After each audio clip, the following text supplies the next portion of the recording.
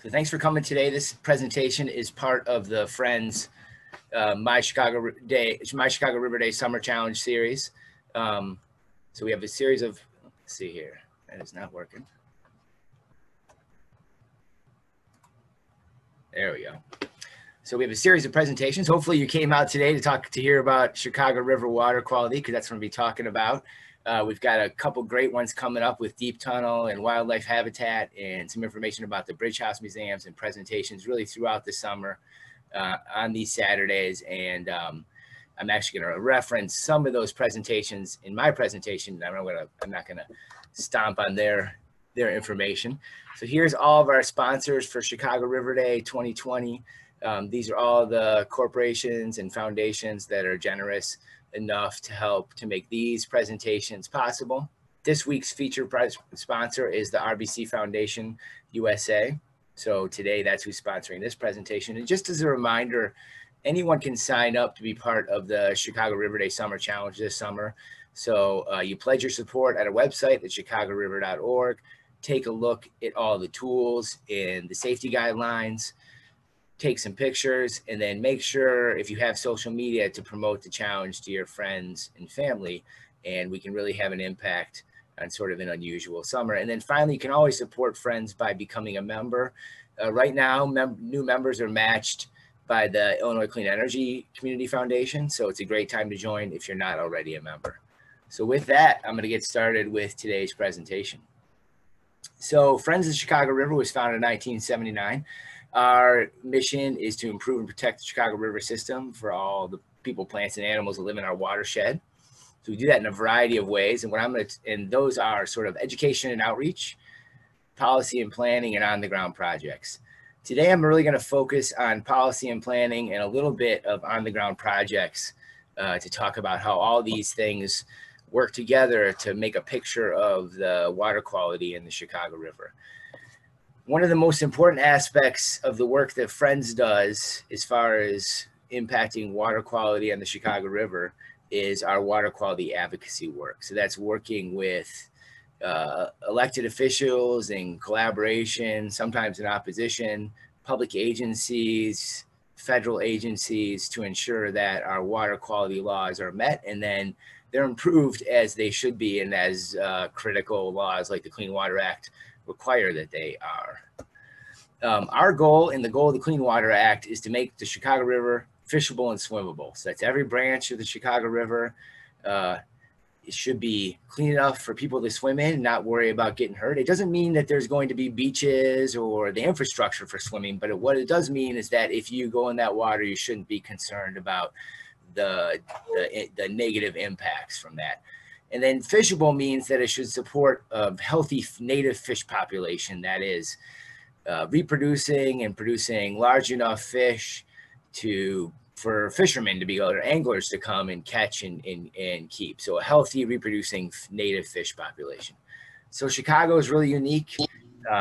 It certainly is worth going a little bit through the history of the city and how we ended up where we are today from a water quality perspective. So I'm going to take some big steps back and talk about some of the key points in the history of the water system that we have. So Chicago, one of the first municipal water supply systems in 1853. We pulled the water from the lake, piped it out into the city. 1857, we got our first combined sewers. So combined sewers are sewers that take all the drainage from streets and from houses and factories. Anything that goes down a pipe goes into one pipe. And at this point, actually today, those combined sewers go right into the river. At this point in time, they went right into the river without any treatment. Nowadays, if we have really intense rainstorms, we still get untreated wastewater into the Chicago River from combined sewers. So there's really two conditions that are important to think about when we're talking about water quality in the Chicago River. And this really goes back to this combined sewer issue. When it rains, we get an excess amount of water into our pipes, and that excess, there's sort of a few relief points. One relief point are the combined sewer overflow outfalls that go into the Chicago River. Another relief point are people's basements. And another relief point that happened just recently is releases to Lake Michigan through the locks at Wilmette, at downtown, or in Calumet. So I'm going to talk today about dry weather conditions. So dry weather conditions are conditions when it hasn't been raining. So we're not, we're talking about water quality that's not being impacted by CSOs. You should sign up for the presentation in 2 weeks that Chelsea Grassfield is going to give about deep tunnel, because deep tunnel is one of the main factors in addressing wet weather water quality impacts in this region. And that's what's on the docket in a couple weeks for that.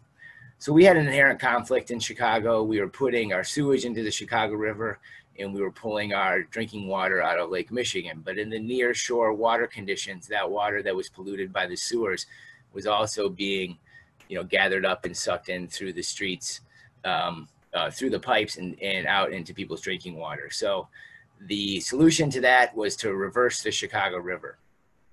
So it required the digging of a few major channels there in red on this map, and the movement of the cribs further out into Lake Michigan to get some cleaner water.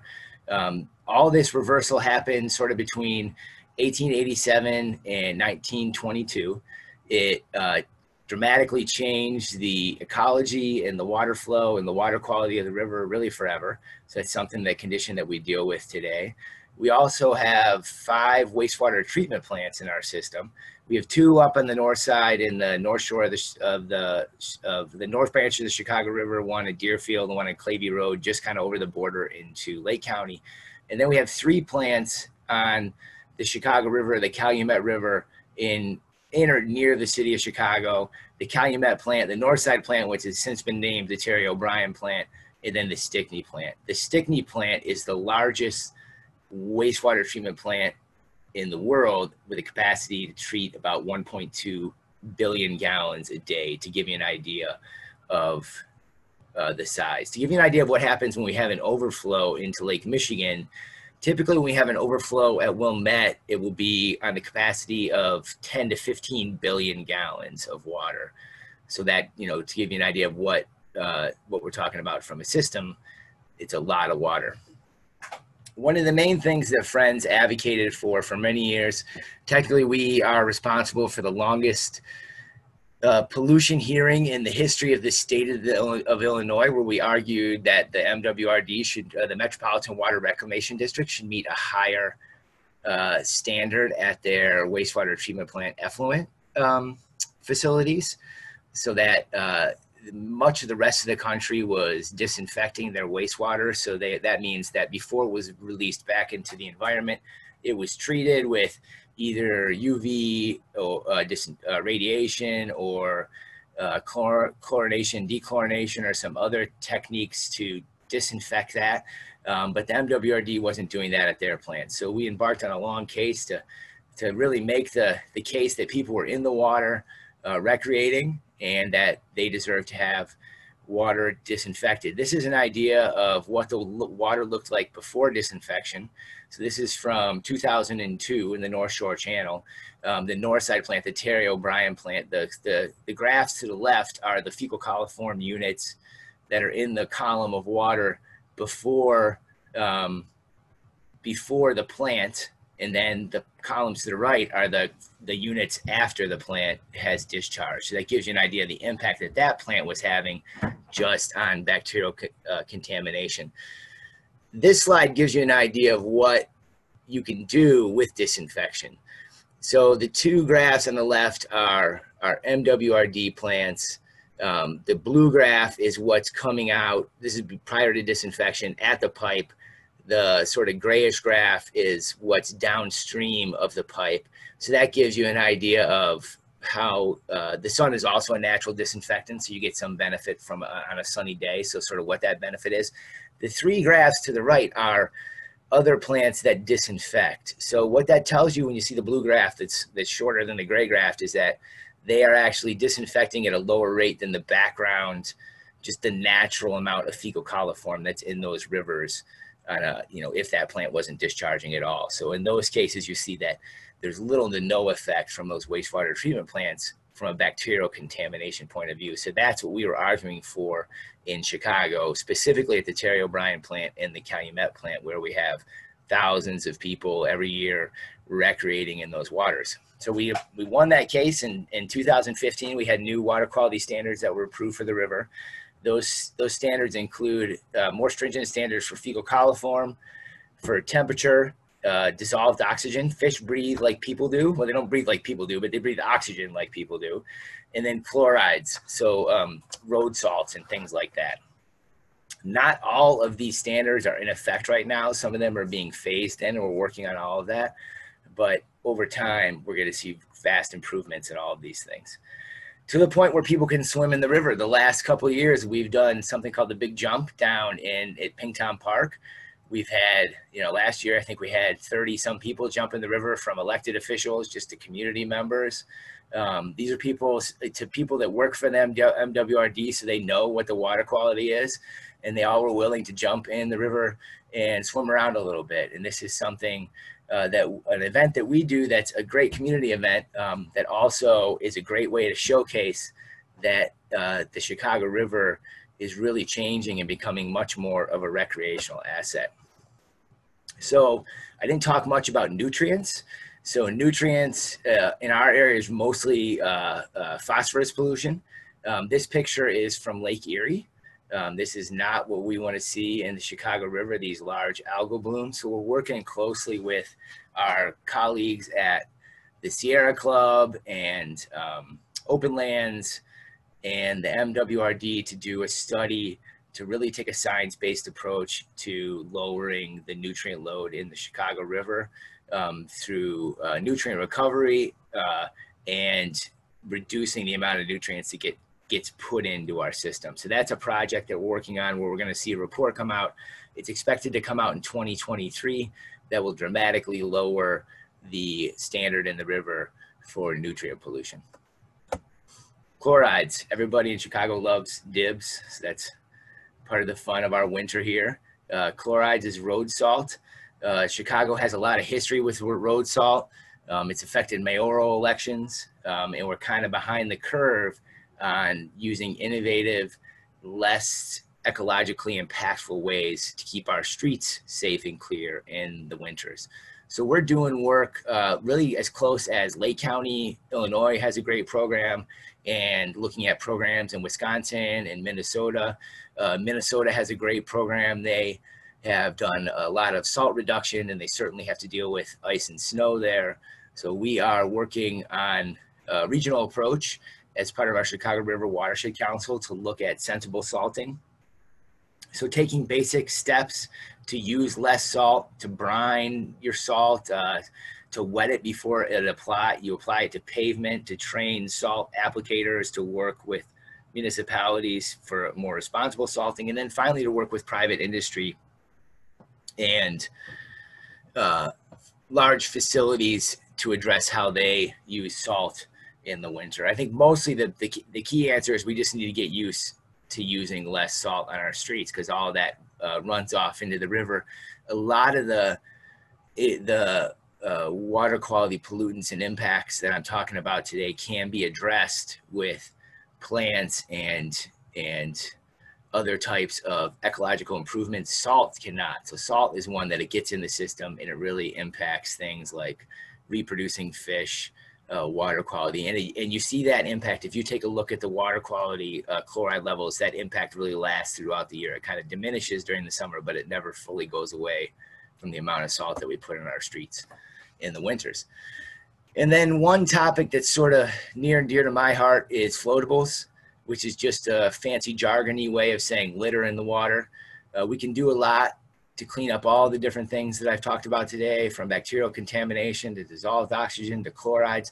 But if you're walking over a bridge in Chicago and you look down and you see a Cheetos bag and a Gatorade bottle, it certainly is not an aesthetic that looks inviting from a waterway. And this is the issue that we have in urban waterways, especially as litter control. And we're working with waterways all over the US to be more innovative in how we do on the water litter capture with skimmer boats and captive capture technologies. But really the key, that's the last place we want to address litter. We don't want to have to address it in the water. We want to address it before it gets in the water. So really there's a lot of sort of best management practices with everything as simple as keeping covered garbage cans and make sure they get emptied on a regular basis, to things like being more innovative about how we use street sweeping technology, and to maybe prioritize river edge streets before we know a rainstorm is coming for additional street sweeping, to get some of that trash that just runs right off into our waterways. So finally, another really innovative way that we do work and to improve water quality, that's going to lead into sort of where I'm going to take the rest of this, is stormwater management in restored open spaces. So these pictures are from Kickapoo Woods on the south side, and we've done a lot of work down there to restore the plant community to native plants. Native plants suck up a lot more water into the ground. That water goes through the ground and gets cleaner before it goes into the Chicago River. This site in particular was at one point sort of graded for development, and then it was never developed. So there was there were some ditches and things that we were able to disconnect and then reroute that water through open space, and really diminish the amount of direct runoff to the river of stormwater that carries a lot of sediment and pollutants, and put that water into the ground where it can be managed and cleaned. And the other side of that benefit is that we get to do some really innovative urban habitat at the same time. So I talked a lot about the chemical composition of water and how that affects water quality standards. And one of the sad things about how we set our water quality regulations is oftentimes the regulations that we set for fish and wildlife are set at something called the fatal end point, which is really a terrible way to say, at this temperature, this is when we start killing fish, or at this level of pollutant, this is when fish start dying. And that's a terrible way, I think personally, to set water quality standards. So at Friends, we really look at ways to max out what we have. So how can we max out the water quality that we have for the fish populations or other type of animals? And that's for Friends and for people to do the work that we do, that's a key part of the water quality picture. So we do all kinds of urban habitat. We talk about ospreys and bats and turtles. If you want to hear about ospreys and bats and turtles, you should sign up for the presentation on July 11th by Maggie Jones. She has a ton of experience with these things, and it's going to be a great presentation, and she's going to talk about a lot of that stuff. Today, I'm going to talk about aquatic habitat. So the projects that we do in the water to really provide space for fish and all the insects and mussels that live in the water column. So for many years, we had a project called the Fish Hotel right outside our Chicago River Bridge House Museum. And the top had some plants and it looked nice, but really the action that we were trying for was the stuff under the water. So we had some cribs and things, and we called it the Fish Hotel because it's a good sort of, it makes it's catchy, and also because this was designed to do everything that people do in a hotel. So fish could come and hang out for a while. It's set in the main stem where there's a lot of boat traffic. It had spots where fish could eat, they could meet other fish, they could stay over. So it really did a lot to preserve and create new urban habitat in really seawalled environments like the Riverwalk. We knew this was important because we have lots of evidence of fish throughout the system. A couple of these are right from the Riverwalk. And we knew from talking to fisheries biologists that we work with that as the water quality was getting better, it was becoming less of a limiting factor. And what we were really being limited by was habitat. And so that we had to come up with a way to really create habitat in an urban environment that as our habitat improved in correlation with the water quality, it would support ever increasing, more robust, more diverse fishery.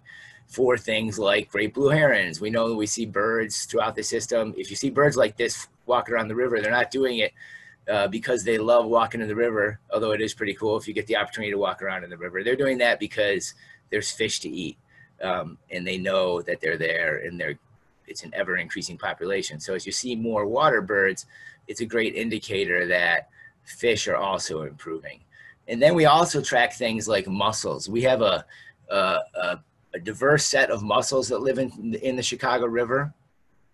Mussels, in the way that they reproduce in and it really requires fish to transport the mussel larvae around. Some mussels are very specific about the type of fish that they will use to reproduce. Some are more generalists.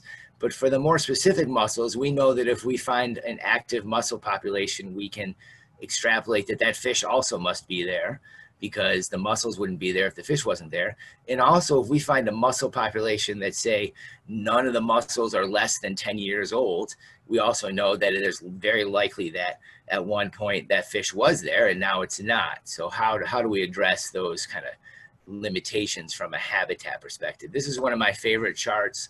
It shows the number of fish species found in the Chicago River, sort of from the passage of the Clean Water Act to, this is ends in 2005. We've added a couple to this list, so we're in the low 70s now. But essentially, we've gone from 10 to the low 70s in the number of species of fish that have come back to the river as it's become cleaner over time. This is not from fish stocking, although we do some fish stocking. This is just from natural migration of fish into the river system. One of the ways that we recreate habitat is through these things that we call catfish nesting cavities. So they're kind of catfish nests.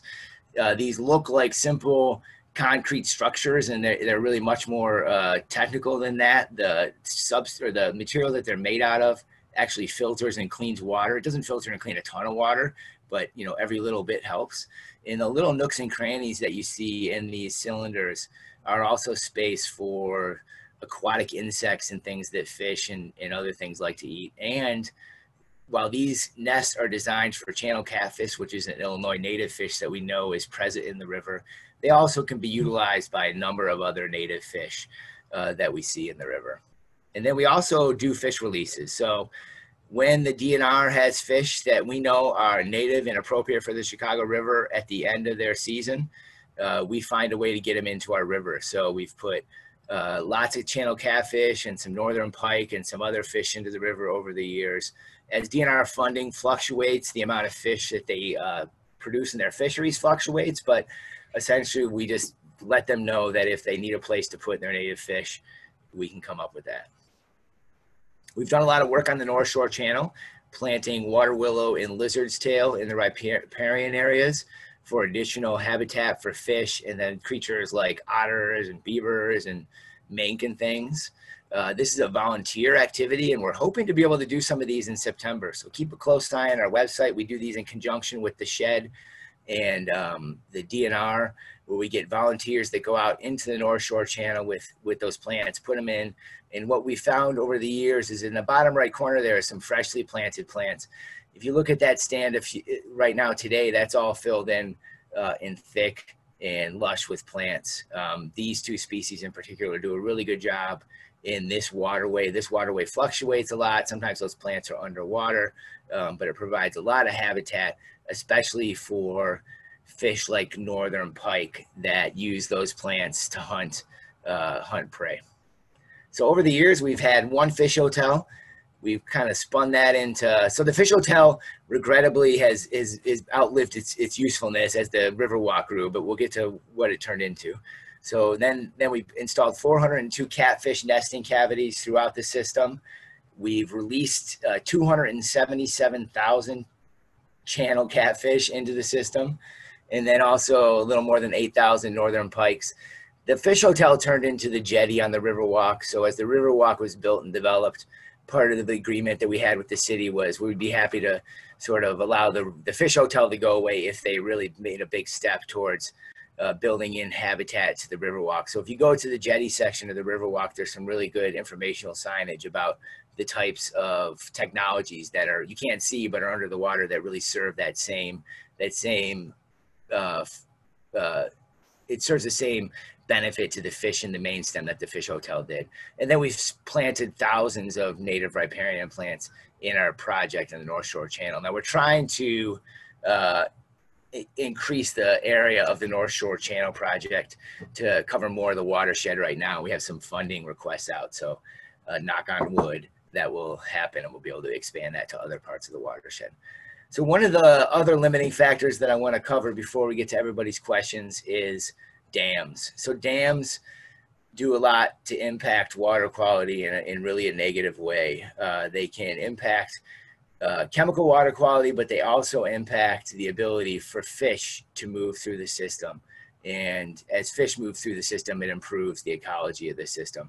From a recreational standpoint, they can also be a drowning hazard and prevent paddlers from going upstream and downstream. To give you an idea of how dams affect fish species in the river, there was a dam at River Park, and if you gave the habitat conditions and the water quality conditions to a fisheries biologist, they would say that you should have many more species of fish upstream of that dam than downstream of that dam. But when we actually looked, we found that it was quite the opposite, that there was only half as many species upstream, there was only a third of the game species, and there were no trout or salmon upstream. So that would tell us that that dam was a real limiting factor in fish accessing the rest of the river. Surprisingly, the Chicago River has a bunch of dams. So most of them are real small. You don't notice them unless you know that they're there, but there's a little Lowhead Dam at Chick Evans Golf Course in Morton Grove. There's a dam called the Tam O'Shanter Dam that is in Niles. It's just downstream of Howard Road. This dam in particular is interesting because you see the person standing on the head wall of the dam and notice that the river is also behind them. This is just sort of an impediment that's out in the middle of the river. I feel like you could almost go kick this one over if it wouldn't take too much.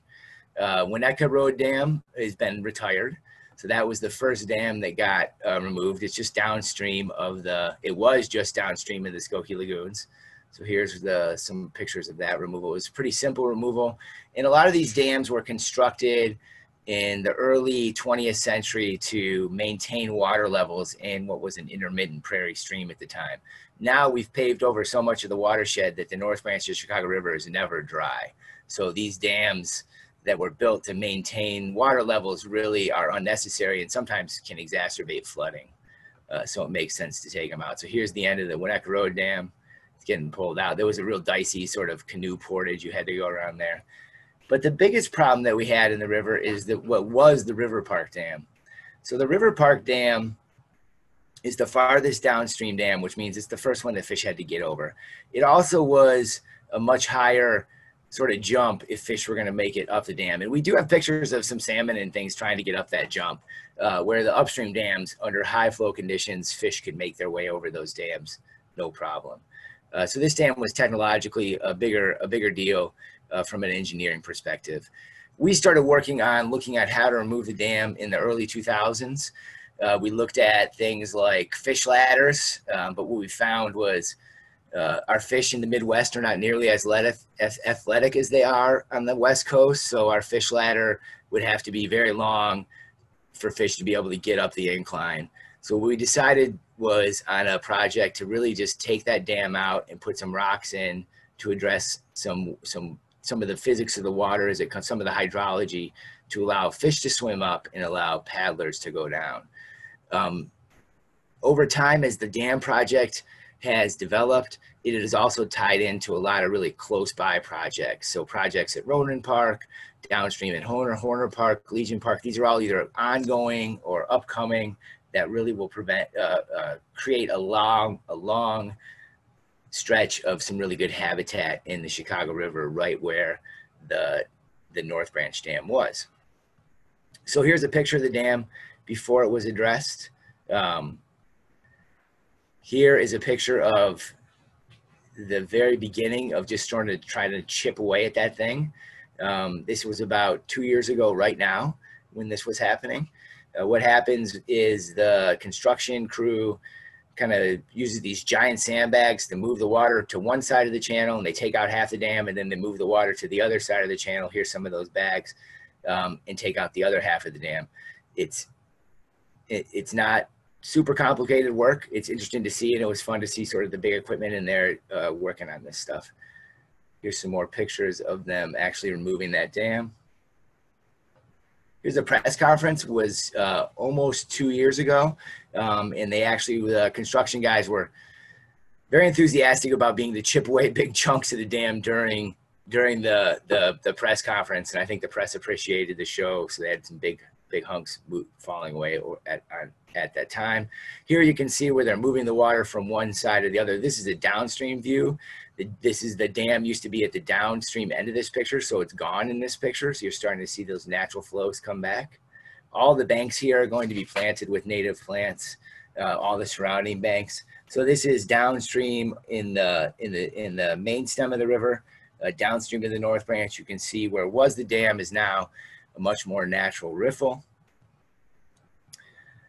Here you can see some more construction shots, replacing the rocks at the bottom there, replaced a concrete line channel. So now we have a much more natural cobbly channel that increases water quality and provides a lot of habitat.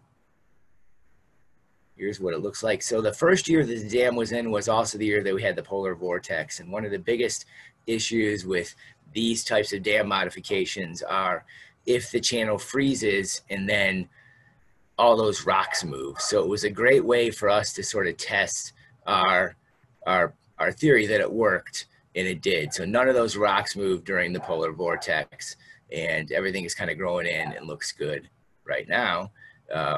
Here's some more pictures of the construction. So here's the picture of the heat, I shouldn't say the heat, it's a bad use of words.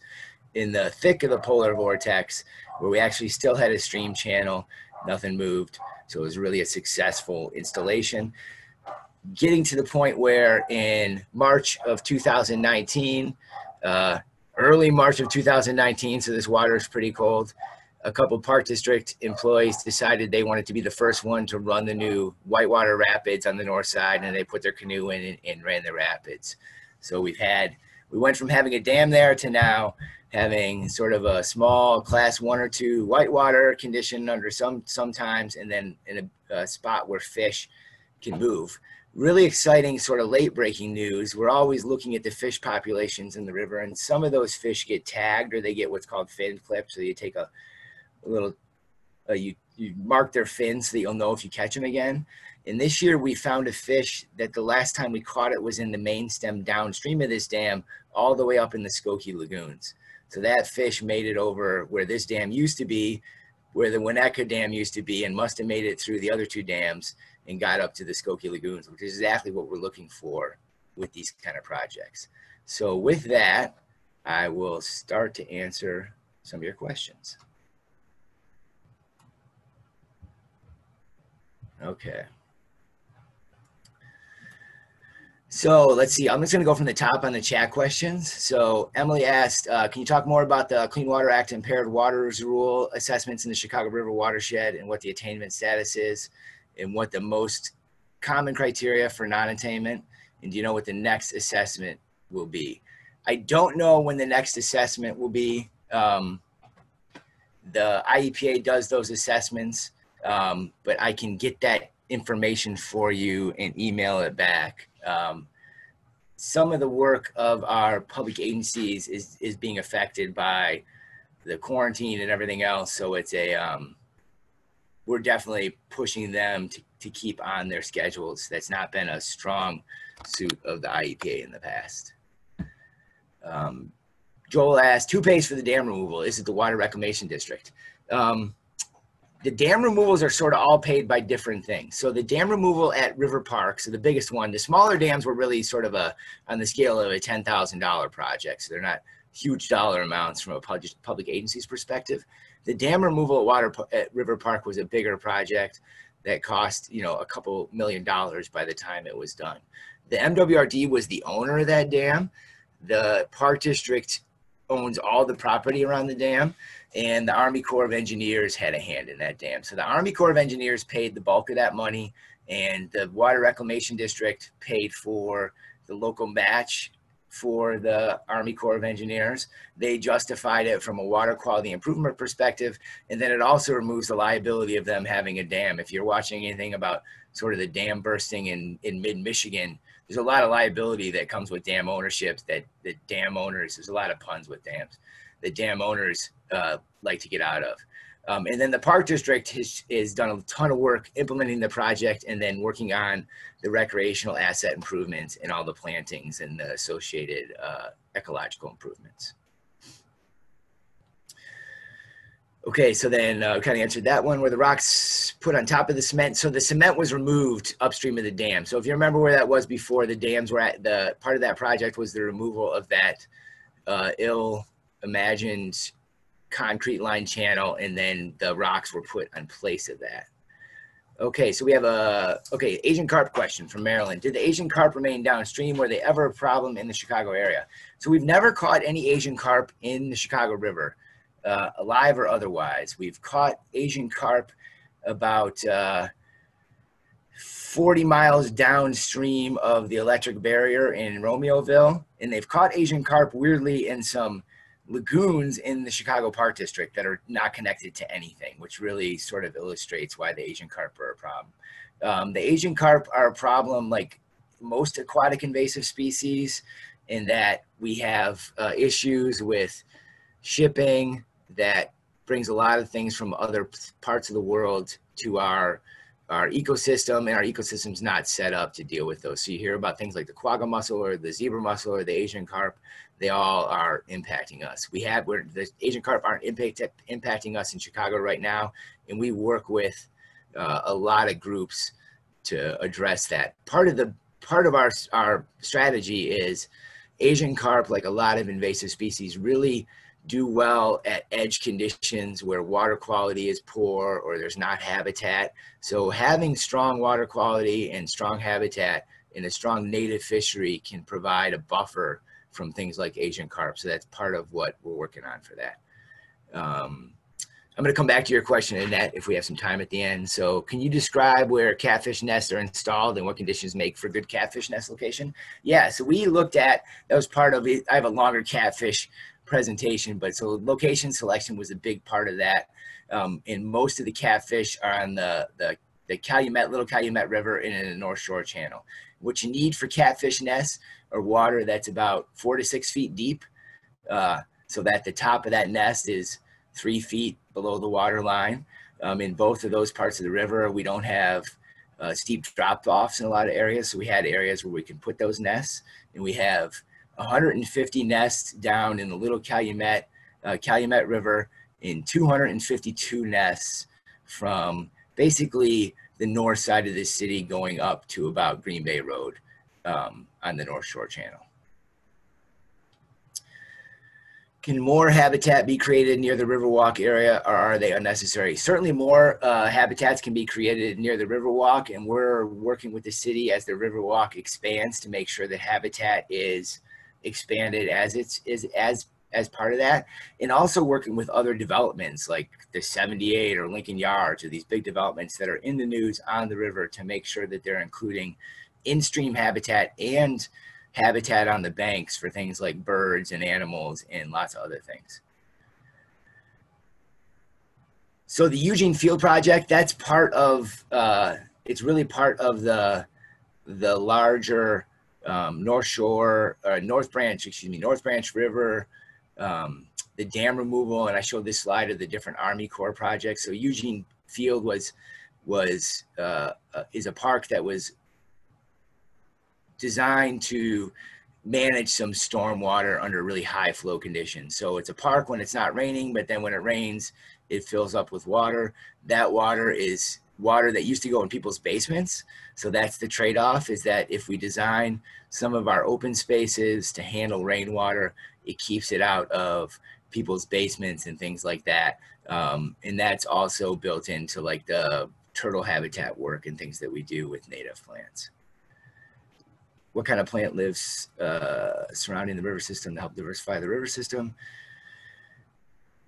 So we have, yeah, there's a way. So we do a lot of work with plants from all the way from the surrounding lands, everything in the watershed, to the banks, and then plants as they get down into the water. So that's where we came up with our water willow and lizard's tail. We work with people like the Botanic Gardens and then Urban Rivers, and really coordinate to get a better understanding of which plants do better in our ecosystem.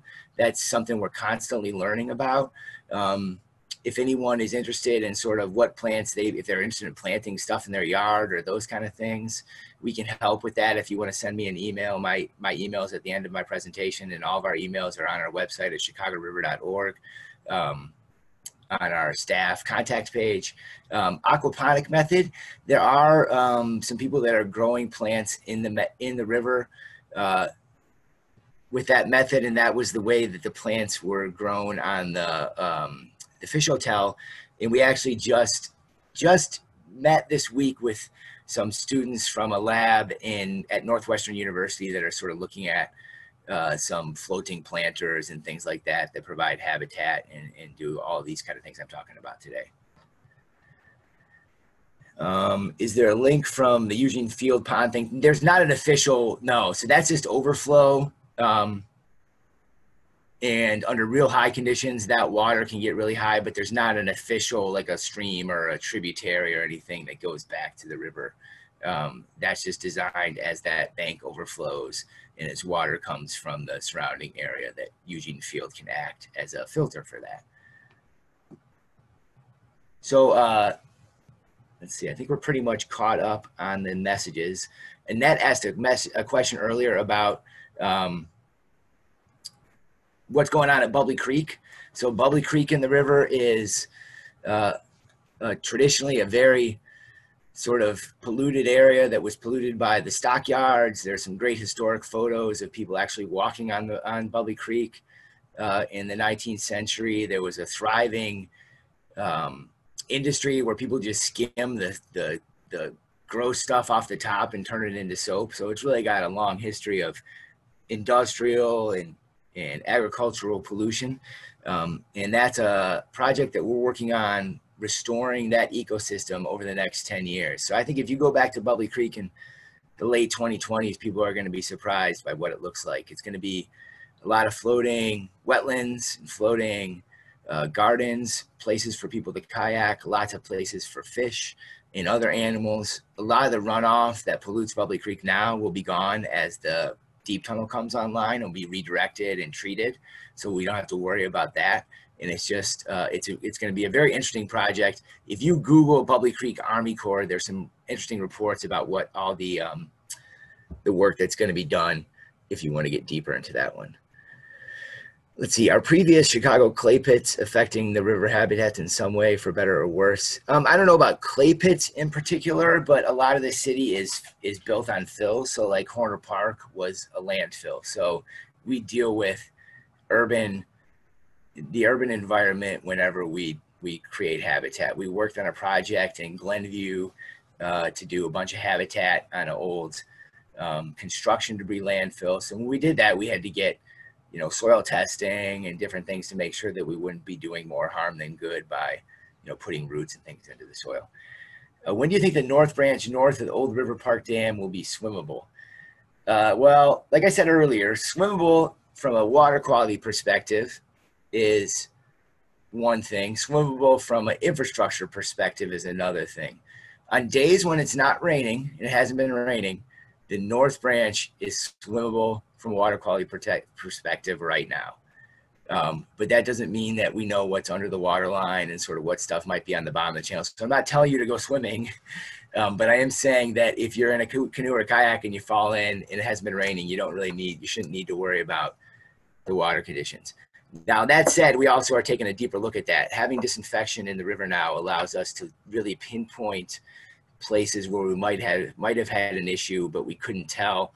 And now that we have all that background noise out of the system, we can start to see if there was an illicit discharge or things where we wouldn't be able to tell before. How many dams are there in the Chicago River system? There were 8 dams, so we're whittling that down. A couple of them are like the Skokie River or the Skokie Lagoons are formed by a dam, so we wouldn't impact that one. There actually are some ways for fish to get around that dam right now. But there are 8 dams, and then one of the dams is at a golf course, and it is welded in a sort of permanent upright position. So technically, while it is a dam, it's not going to ever go down. So I'll say 8, but 6 is what we're trying to get rid of. Okay. I'm going to get any more questions. I'm going to give time for one more question, and then I think I'm going to wrap it up for today. And just remind everybody to take a look at our future topics. Some of them are going to definitely overlap with the talk I gave today. especially the upcoming Deep Tunnel and Wildlife Habitat Project. Oh. Okay, I'm not seeing it anymore. So thanks a lot. Get outside and enjoy the weather.